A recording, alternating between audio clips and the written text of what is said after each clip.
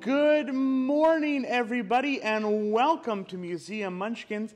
I'm Mr. Nick, and today we are talking all about fossils, because I don't know if you know it, but today is National Fossil Day, and we're going to start off by singing a fossil song if you want to stand up on your feet. All right, now this song sounds a little bit like If You're Happy and You Know It, but we're going to pretend like we're a whole bunch of different prehistoric animals all living in a prehistoric coral reef under the ocean.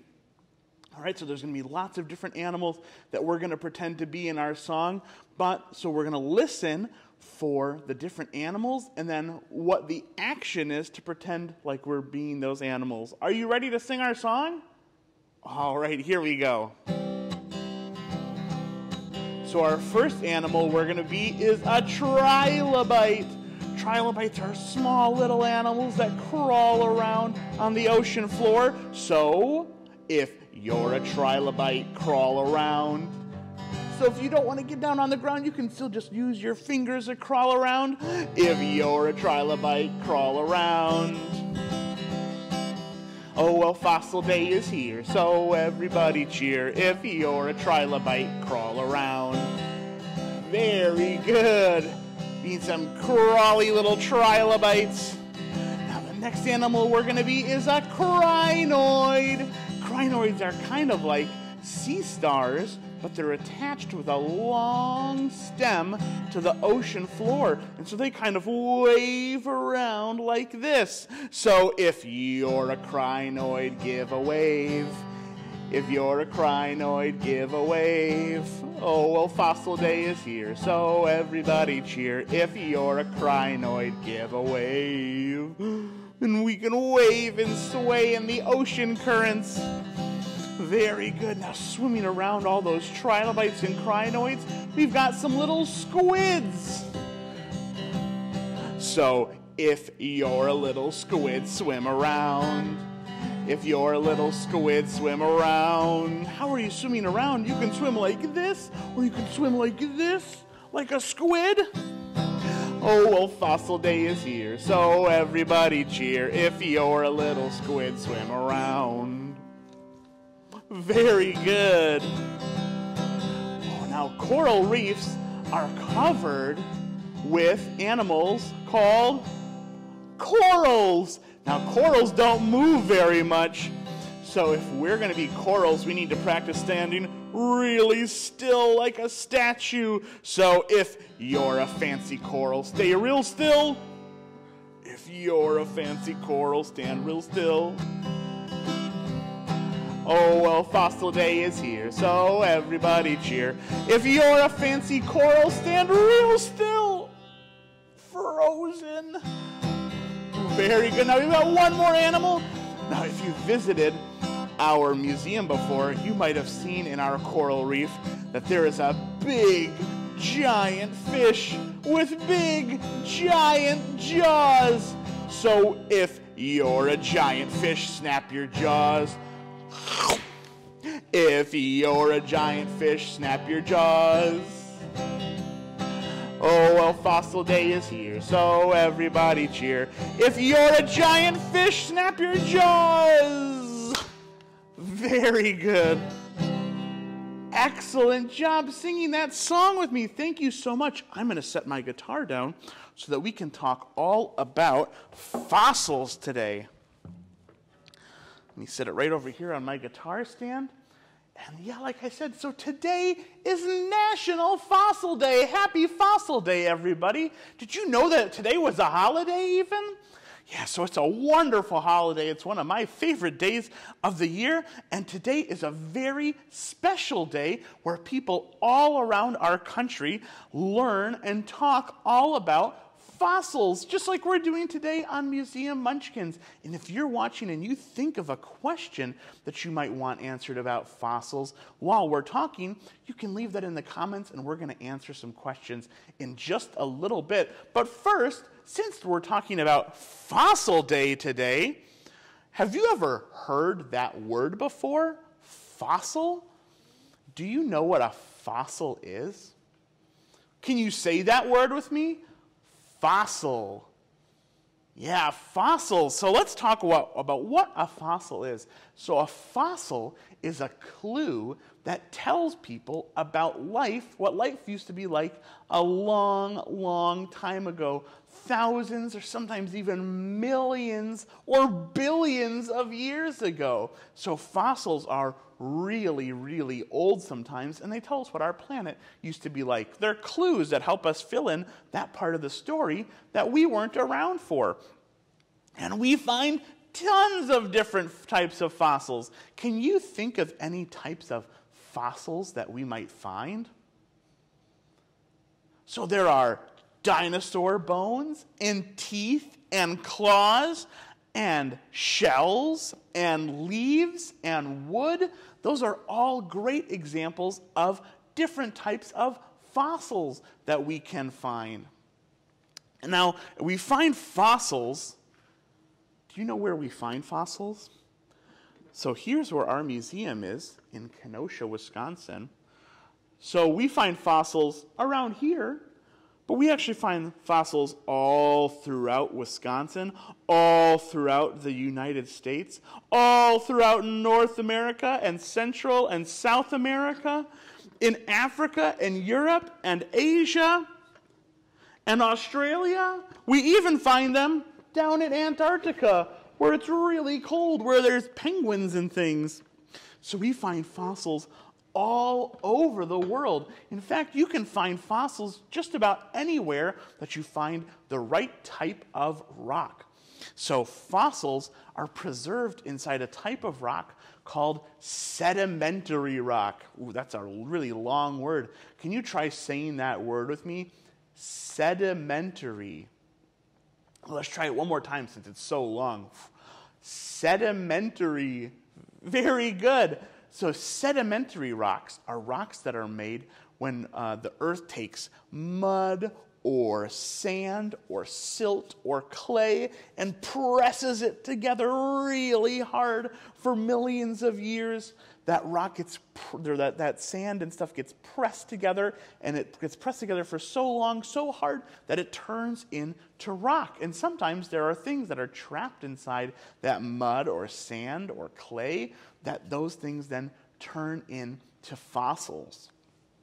So basically, anywhere in the world that you can find sedimentary rocks, you can find fossils. Now, we don't find the same fossils all over the place, but it depends on what type or how old the rocks are where you live or that you're around, that you're looking for fossils inside. And what the environment was like when those rocks were made. So around here in Kenosha, we find a lot of different types of fossils. And a great place to look for fossils is actually right along the beach of Lake Michigan. So have you ever been to the lake before?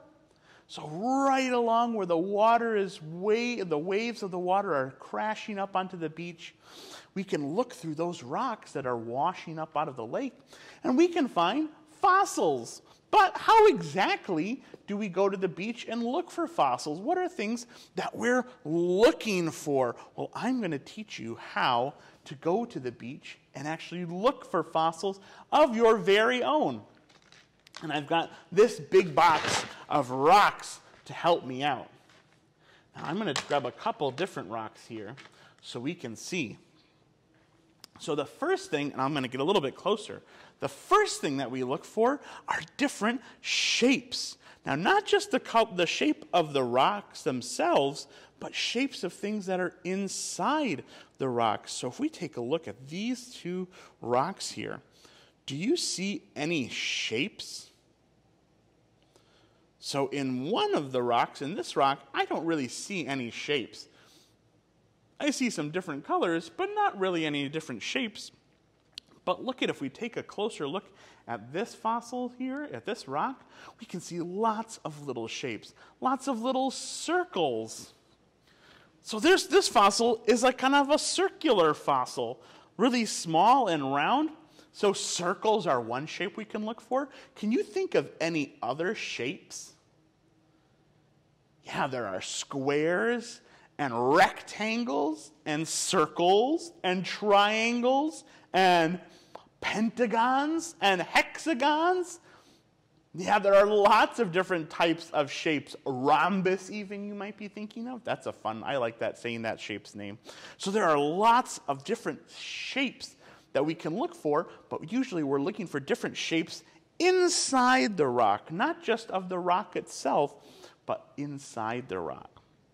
Now the next thing that we'll look for are colors. So can you think of any colors?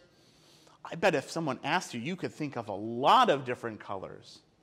Do you know all the colors of the rainbow?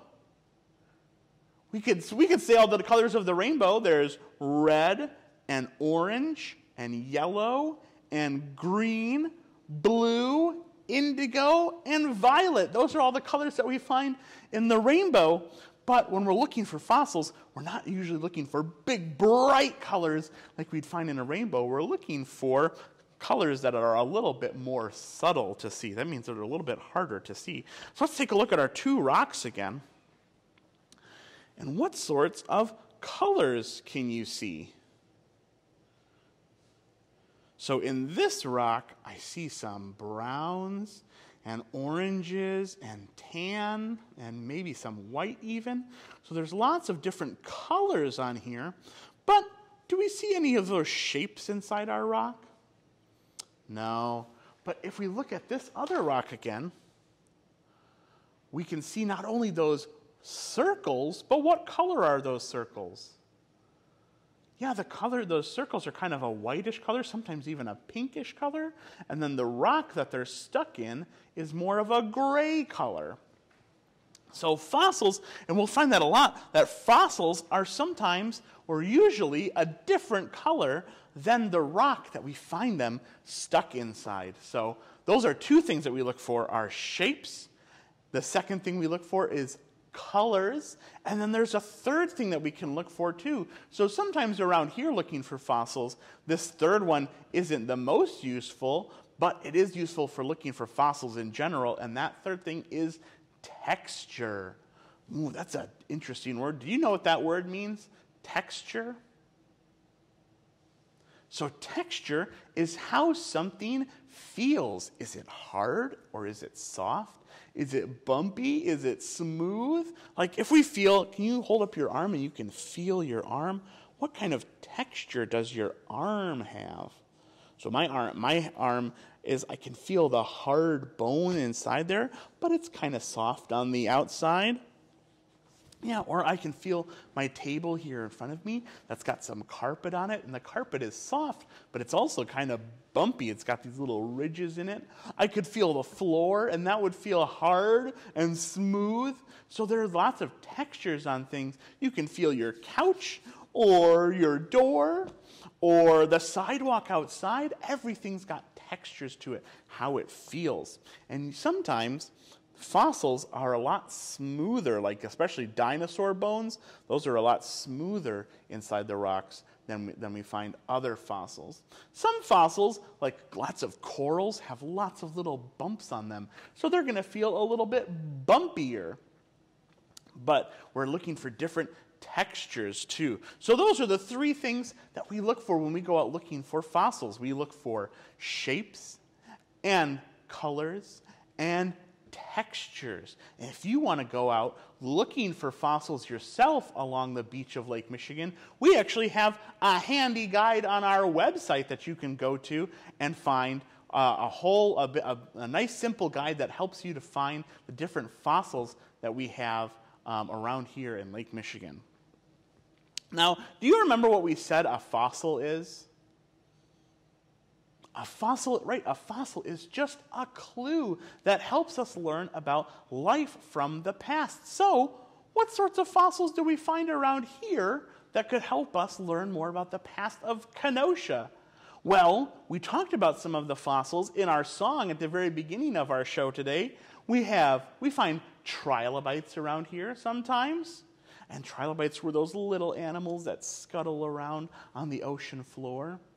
We find lots and lots of crinoids, those little round, circular, white fossils that I showed you. Those are fossils of crinoids. So all these little tiny circles are pieces of their stem that would hold them to the ocean floor. Remember, those were the animals that like to wave around in the water like that. So we have trilobites and crinoids. And we also find lots of shells and things like that are related to clams and stuff, things called brachiopods. We find lots of those animals that live down in the ocean. And occasionally, very occasionally, we might find part of a squid shell. And we find a lot of corals, a lot of different corals from a coral reef from under the ocean. So if we find all of those different animals here, squids and corals and crinoids, those wavy crinoids, and trilobites that crawled around on the ocean floor, does that give you any clues as to what Kenosha might have been like a long time ago? Yeah, Kenosha used to be under the ocean. So let me get my globe again. So here's where Kenosha is now. But a long time ago when these fossils were made, Kenosha was actually underwater, and it was a lot further south. It was about here, kind of where the Bahamas are today. So Kenosha used to be a lot further south, and it was underwater, covered by a warm tropical ocean with a big, giant coral reef system that was here. Pretty interesting. So even though Kenosha looks a lot different than that today, and it's even in a different place, we still can know what the story of Kenosha was like because of the fossils that we find. That's one of the reasons that I really love to find fossils and go looking for fossils, to learn more about that story of what our planet used to be like before we got here. And now I've got a story for you about a little girl who really liked to find fossils too. This is a story called When Sue Found Sue, and it's by Tony Bazzeo, and it's illustrated by Diana Sudaika.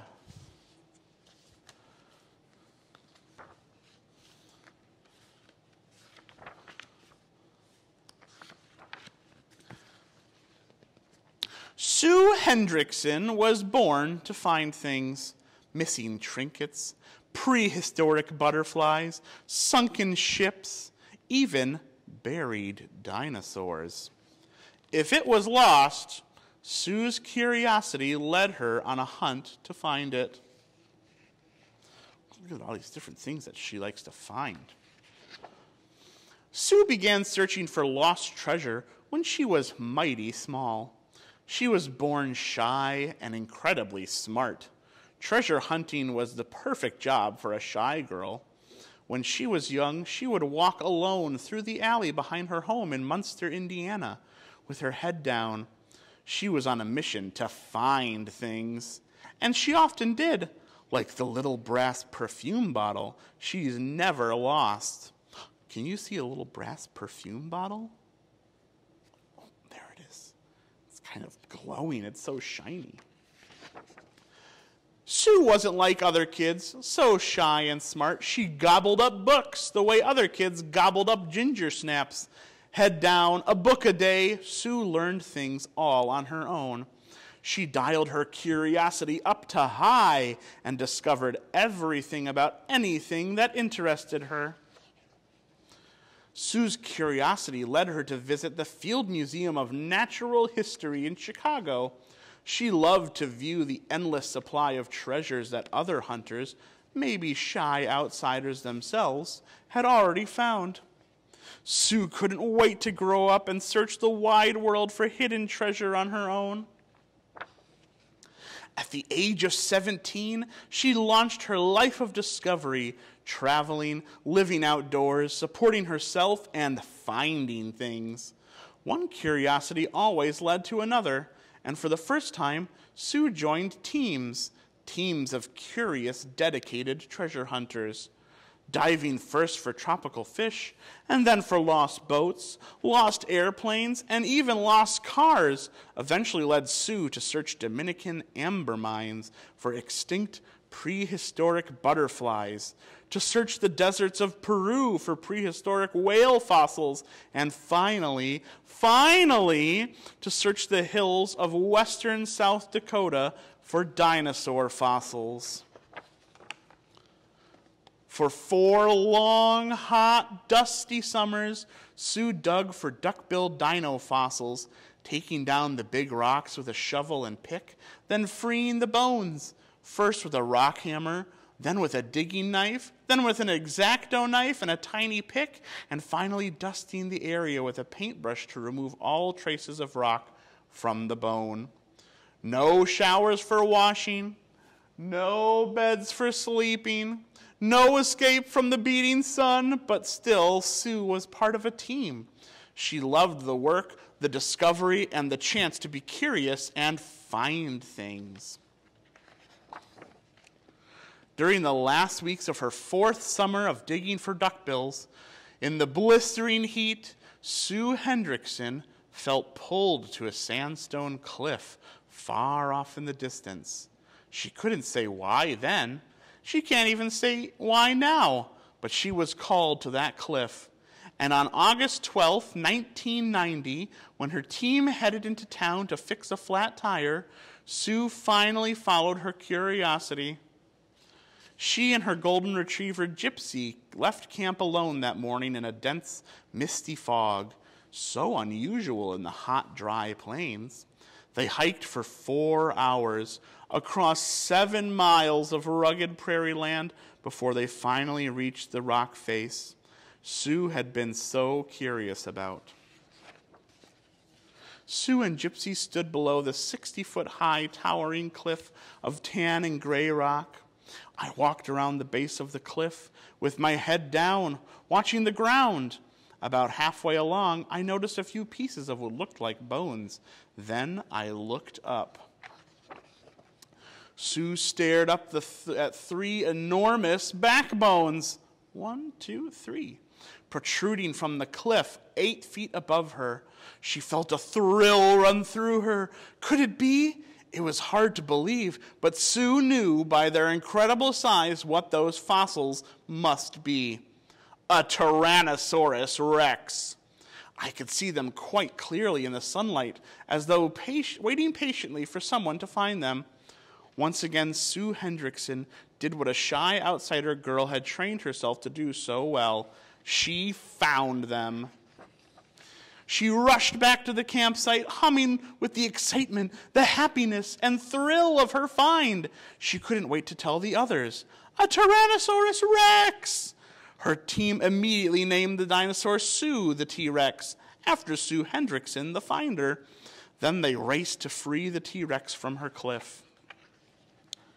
But releasing 300 T-Rex bones in 115-degree heat under the sweltering sun without damaging the bones was neither quick nor easy.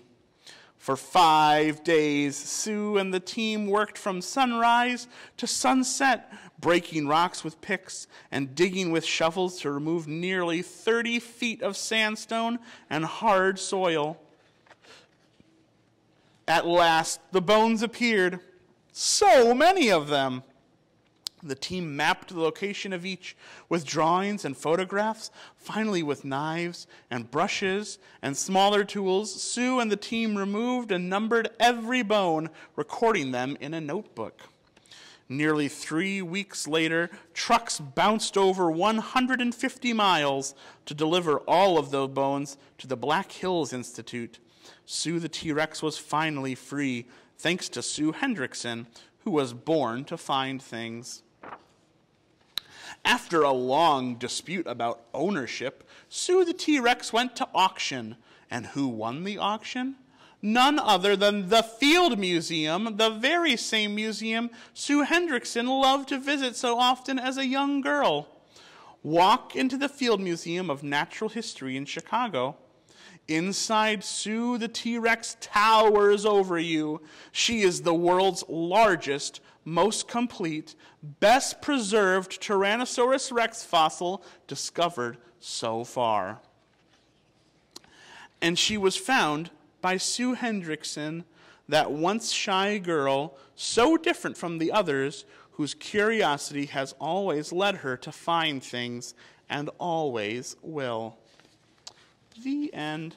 Oh, and you know one of my favorite parts of this story is that it is a true story. Everything in this story is true and really happened. You can really go to that museum and see that big, giant Tyrannosaurus Rex that Sue Hendrickson found. Pretty interesting and exciting, I think. All right, now we've got a really fun activity for us to do today. I just need to clean up my workstation a little bit so I have space to do it. And since this activity is a little bit messy, I'm going to take some newspaper and put it down on my cart so that I don't get my cart all messy. So in this activity, we're going to be making some of our very own fossils. Now, they won't be millions of years old like the fossils that we can find along the beach in Kenosha, but they're still really fun and really cool to make, I think. So, the things we're going to need, I've got a bowl here for mixing up my fossil dough, and I've got some flour, I've got some salt, and I also grabbed a measuring cup so I can measure out how much stuff I need of each. And I've got a bowl of some warm water here. The warm water is going to help us mix everything together a little bit better. So now I'm going to take my flour and I'm going to scoop out 1 cup. So I need to fill it up to this line here on my measuring cup. So making this activity is a little bit like baking. Have you ever baked at home before? I'll put all that flour right inside there. So when you're baking things, you have to measure things out very precisely too. Okay, now I measured out 1 cup of flour, and so that means I'm going to need to measure out 1/2 of a cup of salt. That's a lot of salt. Luckily, I have this big container of salt here. All right, that looks like 1/2 cup. I'm going to put that in there. Very good. Close up my salt. Now I can kind of take my fingers and mix my salt and my flour together. Mix my dry ingredients together. And now I'm going to take just a little bit of water.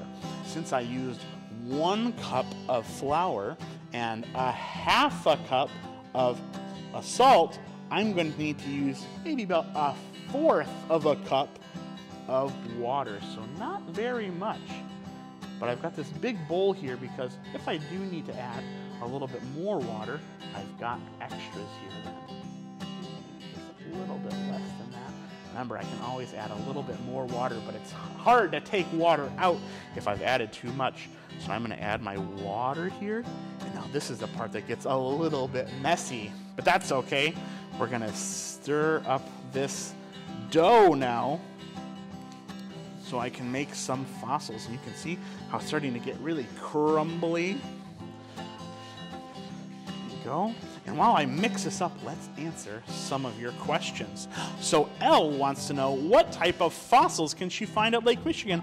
So we already kind of talked about that. So the most common fossils, if you go to look for fossils along the beach of Lake Michigan and here in Kenosha, you're going to find a lot of crinoids. There are tons of them down there. They kind of look like little Cheerios even. That's what I usually tell people to look for, is to look for little Cheerios down by the lake, because that's what I think they look like.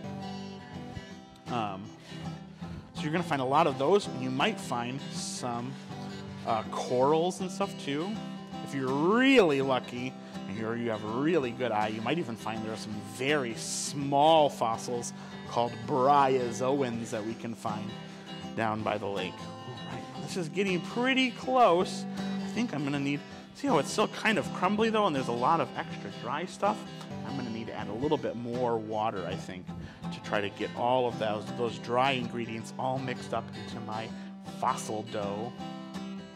Take just a little bit more water and add that in, and keep mixing. And Aaron wants to know if there is one type of dinosaur that has been found all over the world. That is a very interesting, very good question. So we do find dinosaurs all over the world. We find dinosaurs on every single continent on our planet, even Antarctica. There's some really cool dinosaurs we find in Antarctica, actually, like Cryolophosaurus. I really like that dinosaur. So we find dinosaurs all over the world, but we don't find one type of dinosaur that lived all over the place. And in fact, even dinosaurs that we find here in the United States, things like Triceratops or T-Rex or Stegosaurus, didn't even live all over the whole United States. They only lived in one little part of the United States, out in the western United States. So while we do find dinosaurs all over the world, we don't find the same dinosaur all over the world. Very interesting question. All right, now this dough is almost ready, but I think we've got, while I mix it up still a little bit more, we've got time, we got a little opportunity to answer another question. So Noelle wants to know, where do people find fossils? Oh, that's a very good question. So like we said, Noelle, fossils can be found all over the world, wherever we find sedimentary rocks. So sedimentary rocks, again, are rocks that are made from sand or mud or clay or silt, all pressed together to make a rock. So they can, oh, and I see you also want to know what they look like to help you identify them. Well, they look like, when you take a look at sedimentary rocks, you can sometimes see the little tiny pieces of rock or even the little bits of mud or clay that make up the rock. Usually they're not shiny. Shinier rocks are usually another type of rock called an igneous rock, and those are rocks that are made inside volcanoes and things. But sedimentary rocks look like lots of little things all smushed together to make one big thing. Is the easy way to think about it. All right, now see, if I take out my dough, you can see now I've got all of my salt and flour and water all mixed up into this nice lump of dough. And so I can roll this dough out now. Now this isn't dough that we would use for baking, like for cooking things or for making cookies or anything like that. This dough is not dough that you would want to eat. Do you remember how much salt we put into this? It wouldn't taste very nice if we tried to make cookies out of this dough. But we can use this dough to make fossils. All that salt in there will help to dry them out. So I can peel a little bit of my dough off like this. So I've got this extra bit there, and then I can make fossils. I can peel off little blobs like this and make fossils with them. Now I could make, I'm gonna kind of flatten this one out a little bit. I could take some seashells. So here I've got some little seashells that I found, and I can press them into the dough. I'll get a little bit closer so you can see. So I'll take my dough and my seashells, and then I can press the shells into my dough to make all sorts of different fossils. Just like this. Oh, look, this one's got kind of a bunch of fun little spikes and spines on the top. I bet that'll make a really interesting fossil. Ooh, look at that. Very cool. Oh, and I've got one more. Oh, this one's really smooth, but look, it has some little holes and little lines taken out of it. Those are actually from like worms and bugs eating this shell. And I can see that little tiny hole that was in the side of the shell that got preserved in my fossil. Now I've pressed my shells into my dough like that. Now I could just leave this somewhere where it's nice and dry and warm, like on a paper towel on the windowsill. I could leave that there for a few days and it would dry out all on its own. Or if I wanted to, I could pop it in the oven for a little while too, and that would help to dry it out and turn it into a really hard fossil. I've got all this extra dough left too though, so I could also smash this one up, make another little round fossil here, and I've got a dinosaur. I really like dinosaurs, so I could also use some dinosaur toys, and I can make some dinosaur footprints by pushing my Triceratops feet into my dough too, to make some little dinosaur footprint fossils. So I can make so many different types of fossils with just this dough. Anything that I have at home, I could make a fork fossil, or I could make a Lego fossil. I could push a Lego into the surface and leave an impression of my Legos in the dough. There's all sorts of things we could push into the dough to make a fossil of. It's really up to you. But we've got the recipe for making this dough and making our fossils on our website too, that you can go check out. Too, if you don't want to go back in our video and rewatch exactly how much I measured out, but we've got the recipe on our website too. If you want to learn how to make really simple fossil dough like this to make your own fossils at home. Well, thank you guys all so much for joining us today.